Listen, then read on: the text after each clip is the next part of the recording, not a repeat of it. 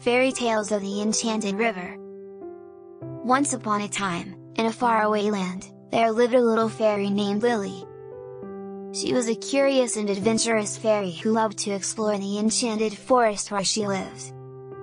One day, while flying over the forest, she stumbled upon a magical river that she had never seen before.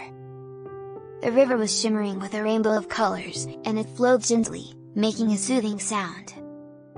Lily was intrigued by the river and decided to follow it. As she flew along the river, she noticed that the water was filled with sparkling stars that twinkled like diamonds. She also saw that the river was surrounded by beautiful flowers and trees that seemed to glow with a magical light. As she continued to follow the river, she suddenly heard a soft whisper. It was the voice of the river, and it spoke to her in a gentle tone. "Welcome, little fairy!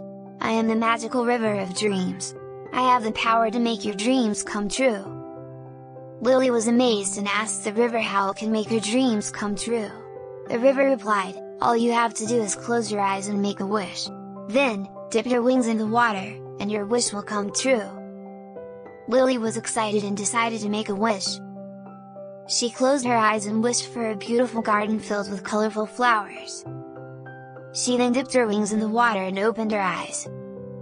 To her amazement, she saw that her wish had come true. A beautiful garden had appeared before her, filled with the most beautiful flowers she had ever seen. Lily was overjoyed and thanked the magical river of dreams.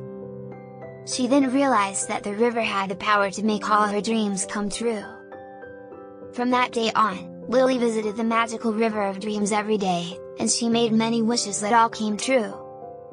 And so, the little fairy and the magical river of dreams became the best of friends, and they lived happily ever after. Thank you for watching. Don't forget to subscribe to our channel to see more exciting videos.